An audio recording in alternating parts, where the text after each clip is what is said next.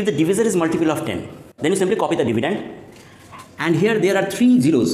So move 3 places backward. That is, here I will put 3 zeros and then decimal point. Similarly here, I will first copy the number and it is divided by 100. So I will shift the decimal 2 place. That is, decimal point will come before 1. Now, in the type 2, if the divisor is not a multiple of 10, 17.26 bar can be written as 1726 minus. Now see, before the bar starts, what is the number? 172. I will subtract 172 by how many digits have got bar? Single digit. So here I will write 9 one time.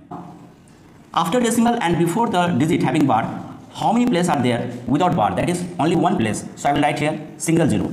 Divide 2 by 9, it is into 9 by 10. On simplification we get 1554 by 90 into 9 by 10. At last we get 77.4.